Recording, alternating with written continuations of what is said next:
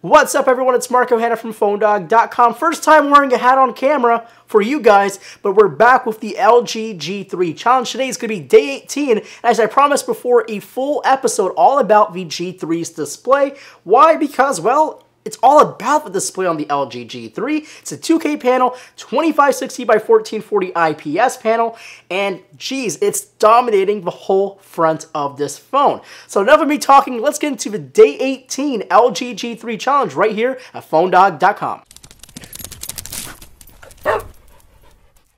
It's true, QuadHD is already here in an age where 1080p just arrived on smartphones not too long ago. It's crazy how fast technology is going in these mobile devices, and it just seems like everything else is still trying to catch up to the last push of resolution. So the LG G3 has a 5.5-inch QuadHD IPS LCD panel. I know that's a mouthful, but in more simple terms, it's a big display with a lot of pixels. 538 pixels per inch to be in fact. The total resolution is 2560 by 1440, which is a resolution found on a lot of high-quality monitors like Apple's own 27-inch iMac and Thunderbolt display, but somehow that whole resolution is packed in a 5.5-inch display. And since it's an IPS panel instead of AMOLED or any other panel technology, the colors are pretty darn accurate as well, and the viewing angles are around 178 degrees.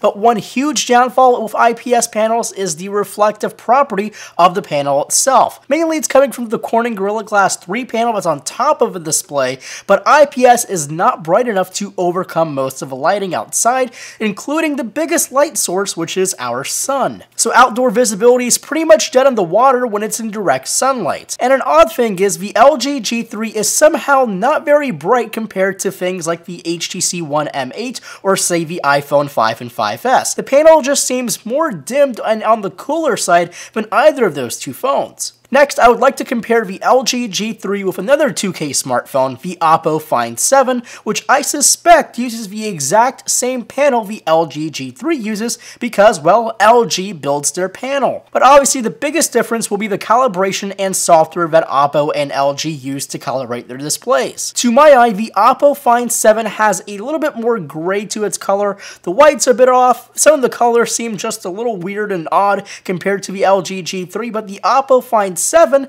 strangely has a slightly brighter panel than the LG G3. Now let's compare the LG G3's display to the rest of the Android flagships of 2014. First up is going to be the Samsung Galaxy S5 with its 1080p Super AMOLED panel. First things first, the S5 has much more vibrant display.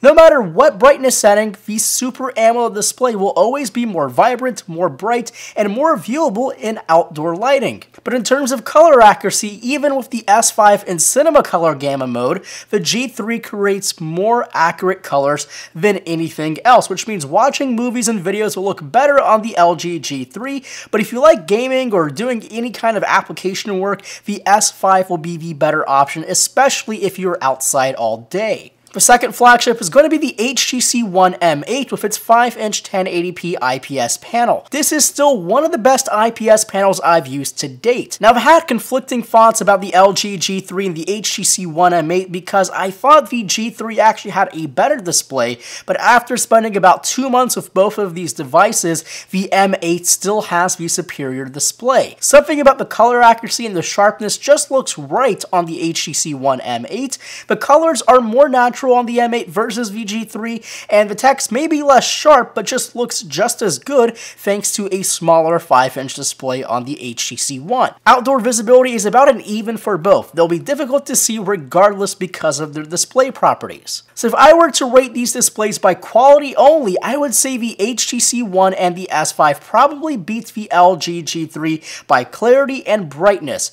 But if you really deeply care about pixels, the G3 is still top trump. But it's still one of the best panels around, but the problem is most panels these days are pretty darn good. So thanks for tuning in my day 18 of the LG G3 challenge. Make sure to leave requests below in the comment section or directly to me on Twitter to @PhoneDog_Marco. And as always, my name is Marco Hanna from PhoneDog.com, and I'll catch you guys in the next video.